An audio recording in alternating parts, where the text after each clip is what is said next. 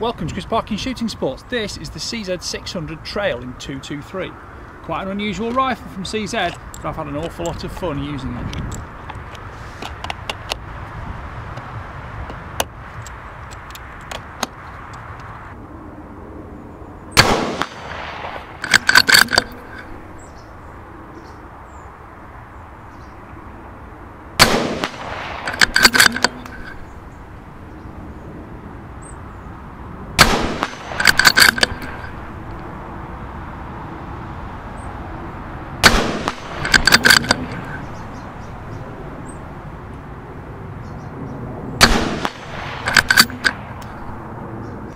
I've got to say, one of the things I absolutely love about this rifle is just how small and portable it can be. I'm using it in these Death Grip Infinite tripod sticks today, and basically that's what it folds down to for when I'm transporting around. I put a piece of Arca rail on the underside which will go straight into this clamp. I can nip that in place,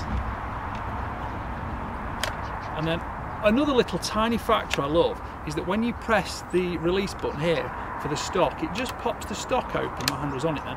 Just pops the stock open just an inch, which allows you to just grab it and move it that quickly. Now, of course, in a foxing situation, you might want to move a little bit more quietly than that, but for speed of deployment, that is really, really fast. And of course, you can keep your finger on it, makes it a little bit quieter, because there are detented positions for different lengths of pull all the way out to the full length. And once you're on it, you're straight on it. Magazine release is on the right side here. Conventional stud system, you can also do it with a button on the left side, which makes it good for ambidextrous shooters. The safety catch down here, fire position or in safe position, and that locks the trigger.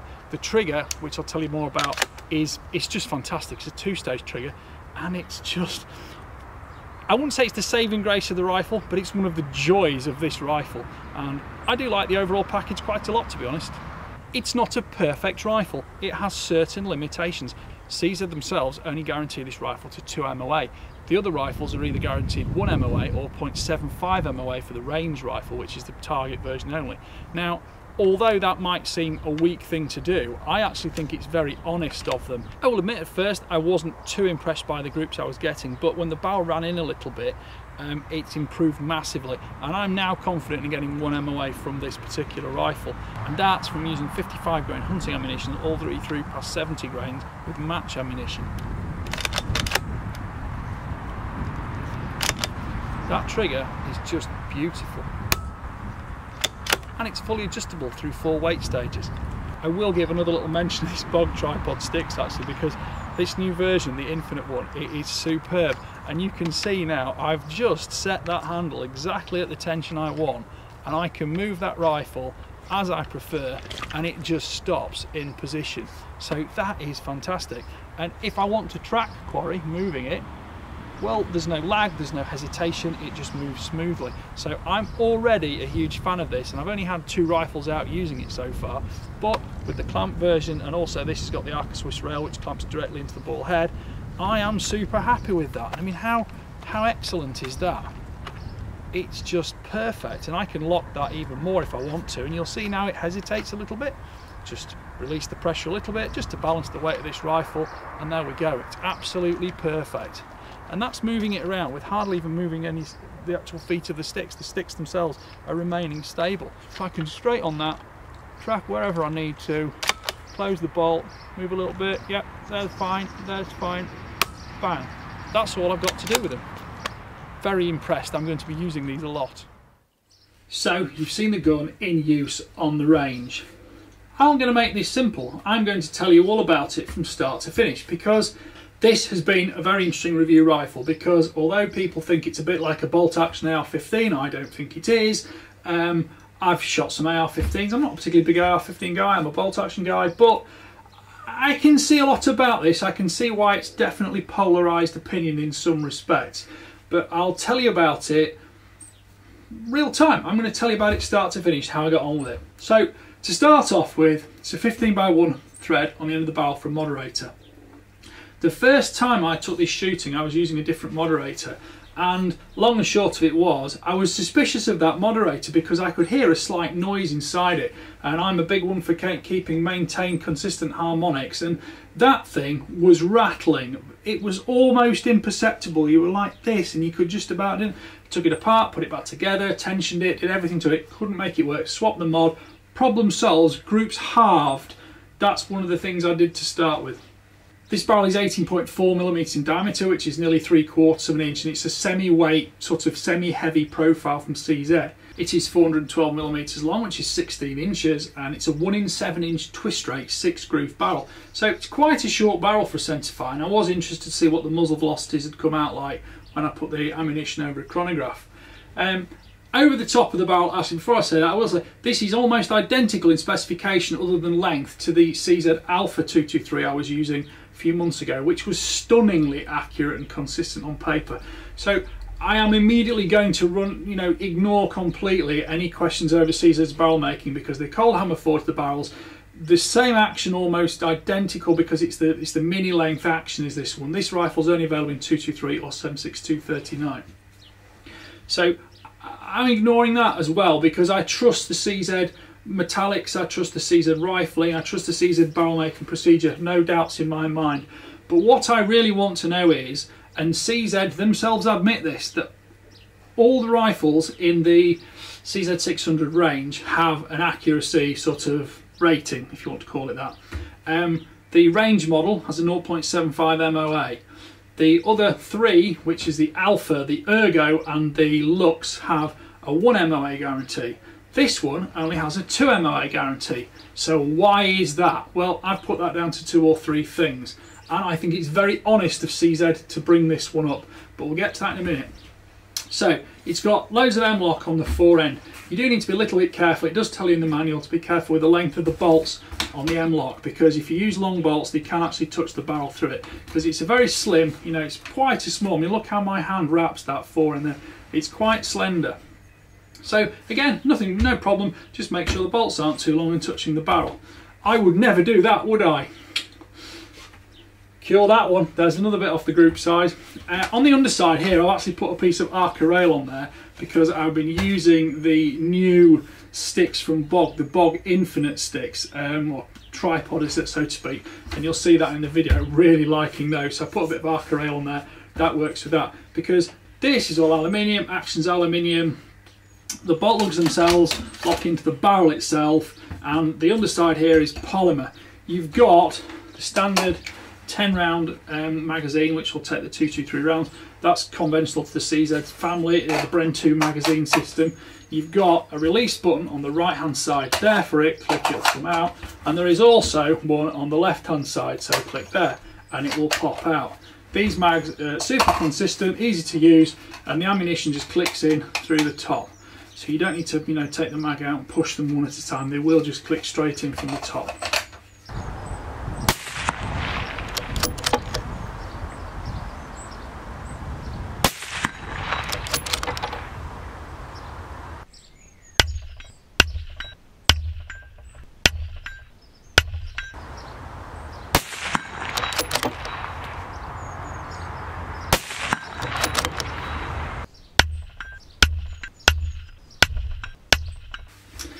Factor number 3, there's Picatinny rail on here and there's Picatinny rail on the fore end. I broke one of my rules and I mounted, when I had a normal daylight optic on it to start, I broke one of my rules and I actually had one of the front ring on the fore end rather than the action itself. That, again, I've shot a lot of ammunition through this rifle, probably 200 rounds, which is quite unusual for a review rifle for me. That again, I moved that mount back onto the action. Yes, the group size got just that little bit smaller again. Another factor there. And the real question is in the fact that this forend is actually, or the handguard is actually clamped around the barrel. So where we're so used to having fully free floating barrels where you've got an action that's bedded into a stock and then the barrel hangs out of that free, well, this one, the forend is clamped around the barrel. So that is another factor which CZ have been honest about, and is possibly, quite probably in fact, another one of the small increments as to why it goes from that 1 MOA standard down to a 2 MOA standard. Anyway, just at the moment you can see it's got a PARD 008 on it. That's mounted on the PARD extension mount, so that's all on the action. Shoots really well on this gun, and although I haven't actually shot a fox with it yet, I have taken it out with that on and done some spying on some animals, just tested it and set some stuff up with it, because one of the things I loved about this rifle is because with the M-LOK on the front, I've put a piece of Picatinny on there because I can put my illuminator right out on the side here. What does that do? Well, it prevents any reflection coming back towards me or into the actual optic itself. And number two, it just helps control the balance and the space of everything, because these PARDs, particularly quite compact scopes, if you want to put a big illuminator on, where do you put it? You can sort of put it on an offset mount here or there, but it's actually way easier just to put it out on the forend. Had I had the bits I needed to do this, I would have actually put it under the barrel and had it poking out there, but it was fine on the left side, and I really appreciated the improvement in image quality by having my illuminator mounted there. Having a look at the safety system now. So it's a 3-lug bolt, 60-degree lift. The bolt lugs themselves lock directly into the barrel. The action is not pressure bearing, the barrel and the bolt are. So the action is in fact just a structure to mount the two into. So anyway, going forward there, safety catch, that's fire, and that is safe. It's ambidextrous on both sides. Now when it's in safe mode, the bolt handle is locked, but if I press the bolt release catch there and lift, I can actually still open the bolt with it on safe. Going back to the bolt release catch, obviously if we want to take the bolt out, that's how we do it. So it's a 3-lug bolt, and it's a semi-controlled feed. It's a 3-lug bolt with a semi-controlled feed bolt face, and that has got an ejector pin that pops out the front there and actually flicks the case out of the gun from the extractor claw there, which draws it easily from the chamber. That system gives a slight spring when you're operating the bolt. So when I just pop that back in, if I just operate that bolt, you can actually feel that spring just in that bit of the movement there, which sort of softens the bolt reciprocation actually as well.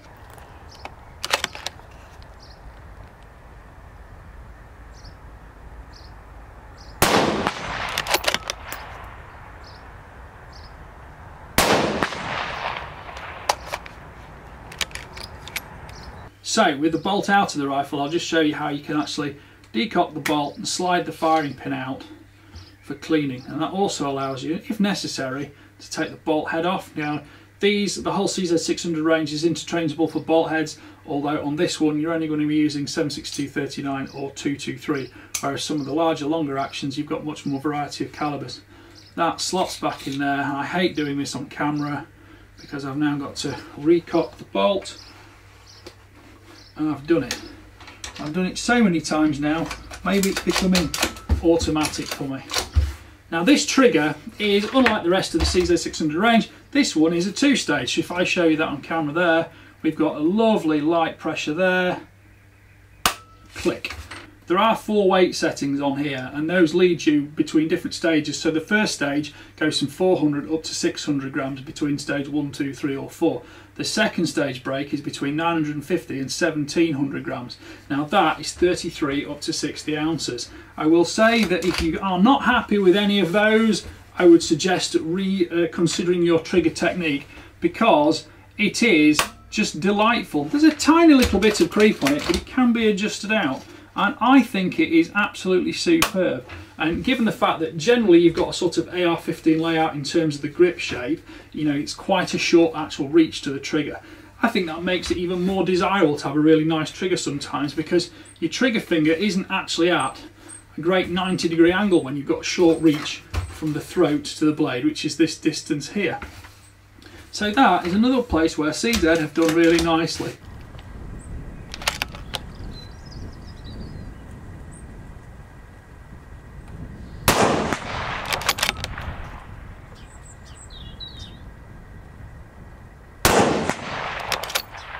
one of my favourite things about this rifle, and it really is just such a little nothing, is the stock system, in the fact that it's telescopic and there is a button here where the safety catch is on the rest of the 600s. This is the stock telescoping button on the trail.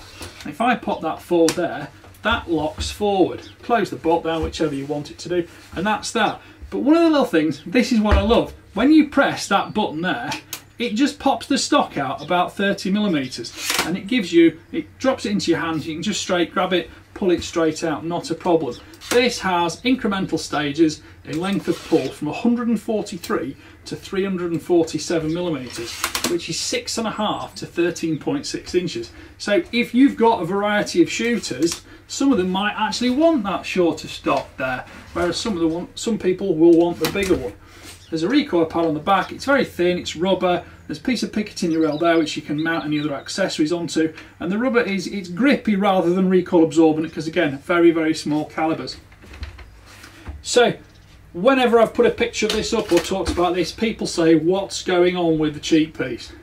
The cheek piece is a polarising factor because it has to be designed so that it will slide along the side of the stock. I'm just trying to do this on a bench. So that slides on there. So you cannot physically make that cheek piece a huge, great, bulbous thing because it's not physically going to slide along the side of the action. But when it is extended, pops out there. Yes, if your head's back here, you are on the cheek piece. If you're down there, you're not on the cheek piece as much. Now, is this a super precision, all day at the range, prone shooting, target oriented, ultimate accuracy precision rifle? Frankly, no, it's not. That is not the intention of this gun. The intention of this gun is to make something a little bit different, a lot more compact and very easy to store up, fold away and carry. Because how many guns are literally, can I spin around in my armoury like this? That is so easy to pack away in the vehicle, in your baggage. If you've got to go a long carry somewhere, it'll go in a rucksack. It is just a delight to carry. And yes, it isn't the most accurate rifle I've ever shot, but it is consistent. And I will tell you, there are a few things you can watch out doing on this, and you will get more from it straight away. Let me just stand this back up now. Now, you can see here, there's a little bit of play in the stock on that. I think on AR-15s they call it battle rattle. Well, I'm not going to call that here. It's a bit of play in the stock. It's simply a factor of the fact that you've got movement in the action. So that is better if you can just preload that so it doesn't rattle when the gun fires. Also, because the bipod or whatever you got mounted on the handguard or the support system, because all of that is affecting infinitesimally the barrel tenon that's clamped around, be more consistent with the pressures you apply to things. This is not a difficult gun to shoot, but it is a gun you can get a lot more from if you treat it with good technique. I have enjoyed using this gun a lot more than many others this year, purely because it made me readdress sometimes the laziness with which some people, and I myself, can shoot some rifles which allow you to be so lazy.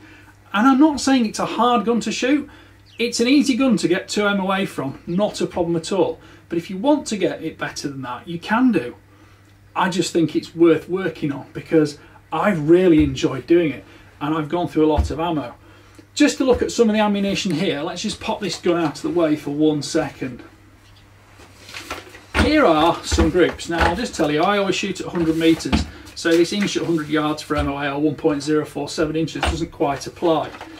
Essentially, we've got 55 grain Hornady VMAX. This is my go-to foxing load, 223 load. I use hundreds of rounds of that every year. It is superb, and I use it for my benchmark level really on every 223 I get. A different one we've got here, this is the 55 grain GMX. It's a longer copper bullet. Doesn't really give much expansion on small animals. It's okay on foxes. I actually used that because I had some hair control to do and I needed to make sure I was using non-toxic for that. If we move to the other end of the scale, these are 73 grain ELD match Remington long skinny match bullets with great wind capability or wind resistant capability. Now of course, with that being a 1 in 7 inch twist barrel, you've got no problem with any of these because it will shoot them all. And interestingly, I was so keen to try this gun, I even hand loaded quite a lot of ammunition, and I was using 40 grain VMAX for that. And you think, oh, that's going to overstabilise and run in 7-inch twist. Yes, perhaps technically it might overstabilise, but it did shoot very well, and that was definitely no problem to stay sub MOA with that one. But that's a hand load. I'm only going to guarantee MOA like Hornady or CZ can guarantee MOA using their factory ammunition. So if we look at these rounds here, I've done the Ballistic X printout. I'll show those on screen because at 100 metres these all beat minute of angle. So I can't really knock CZ for giving it a 2 MOA guarantee, can I? Whether you get that or not might depend a little bit on how well you treat it and how hard you try, because as I've said, it's worth working on.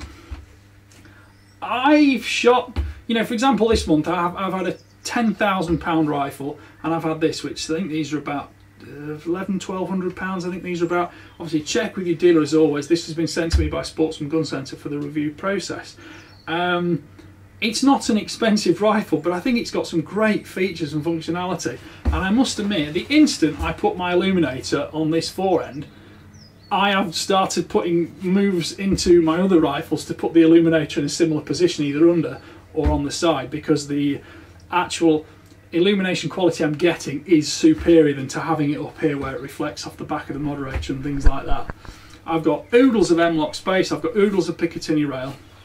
Overall length 690 to 890 millimeters, so I've got huge amounts of storage capability with it. That's 27 to 35 inches, and the overall weight's only 2.8 kilograms, which is 6¼ pounds.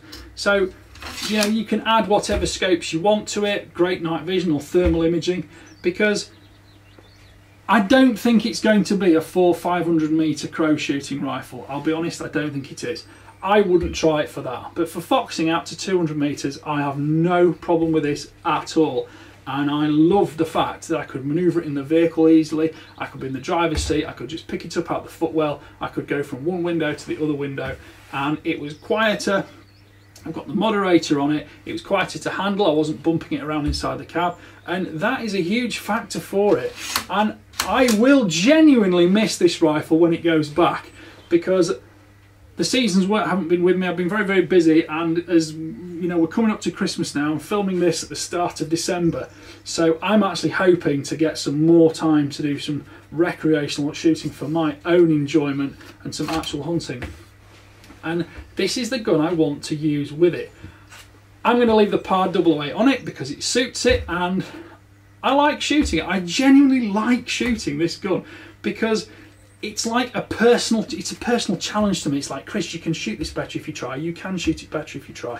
But yeah, I've just really enjoyed that. And yes, people are going to say the cheap piece is funny and it's got a 2 MOA guarantee, but the cheap piece is what it is. It's part of the way it's designed and built. I just don't care. I like the quirkiness of this rifle, and I'd rather shoot this because it's quiet, it's accurate, it's got, you know, delicacy to the bolt operation, it ejects, it feeds well, the magazine system works beautifully, and I just think it's a great rifle with a great trigger. So don't discount it. So many people just discount it out of hand because of that, and they just don't look at the honesty CZ have stated about some of these slight technical factors, which are slightly detrimental to what we've come to expect as these sub MOA or half MOA rifles with perfect barrel harmonics and this, that and the other. And you know, there's plenty of rifles out there where they go, oh yeah, the barrel's it's free floating, and you actually get to it and the barrel's not even free floating. They just lie to you. Now CZ are being completely honest. They've said it's a 2 MOA guarantee. Well, it beats that by, it halves that easily. So I think that deserves a prize in itself for being an honest gun maker. So thank you for watching. I hope you've enjoyed that review, because again, I've treated it a bit of a different way. It's been organic and I've just said what I wanted to say, really. Please like and definitely subscribe, because your subscription is what brings Hornady to the party, to bring all this ammunition, which lets me shoot all these groups on paper that you've seen. And Don't forget, click the notification bell because I'm making videos every week at the moment. There's plenty to see. Thank you to the British Shooting Show for sponsoring my channel at the moment. If you go to the end of the film, there's actually a link you can click on for tickets to the 2023 British Shooting Show, which also includes car parking for the day you're there. Thank you for watching. Bye for now.